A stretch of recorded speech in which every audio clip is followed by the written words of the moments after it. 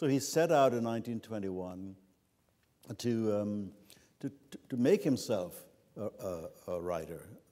He was conscious of wanting to link his identity as an African American to world culture, because he saw the peoples of the world as essentially united. He saw the ideal of social justice as something that was worth fighting for, fighting with words, with poems, and so on, in particular, as far as he was concerned. And so he dedicated himself to that task. And somebody asked me earlier today, they said, well, you claim somewhere that that Langston Hughes fought a long fight all his life, and that he emerged victorious.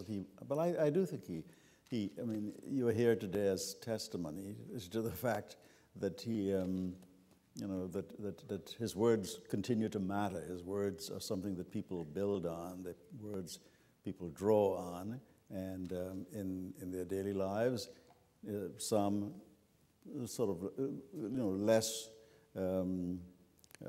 frequently or less devotedly than others, but that's the way of the world with artists, with poets, and so on.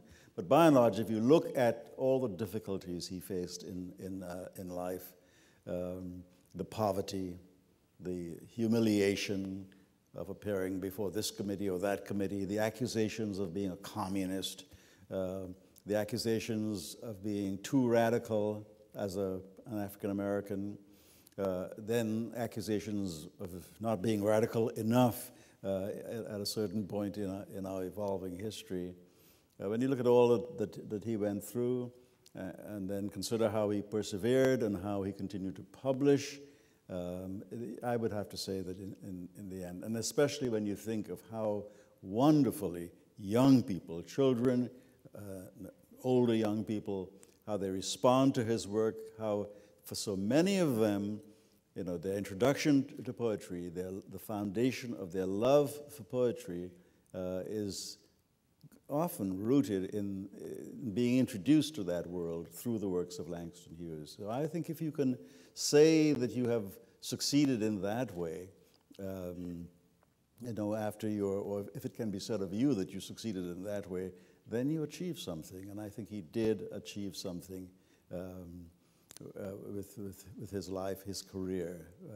The dream was deferred. He talks about that in poems that we know so very well, and I'm sure that there must have been moments in his life, particularly towards the end, when he wondered whether he had made his mark, that he wondered whether he would be remembered. But the fact is that he is remembered, and moments such as this one, celebrations such as this one, publications such as the two that we have up there, I think, on the screen behind me, indicate the continuing vitality of what he brought to America, to Black America, to the world, as an artist, as a poet. I thought that I would begin my little part of this poem by reading one of his poems, and maybe which one should I read?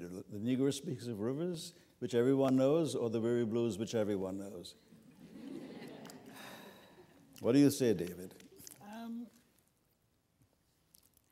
We're waiting.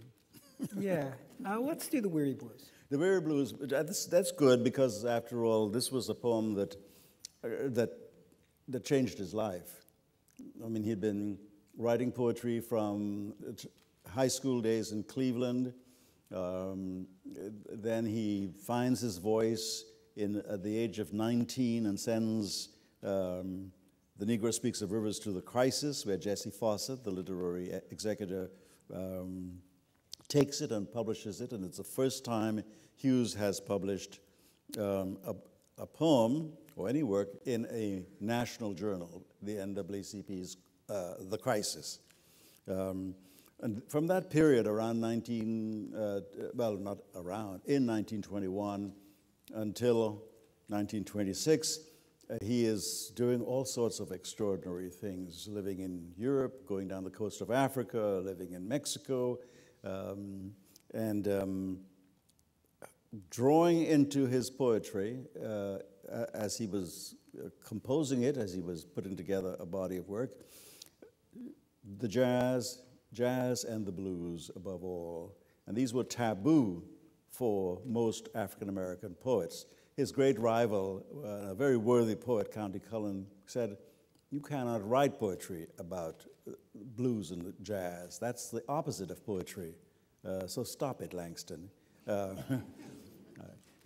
Langston persevered, and of course, in 1926, the same year that The Very Blues was published, he published in The Nation magazine his great manifesto, The Negro Artist and the Racial Mountain, which ends with him saying, we younger Negro artists intend to explore our individual dark-skinned selves and draw on blues and draw on jazz.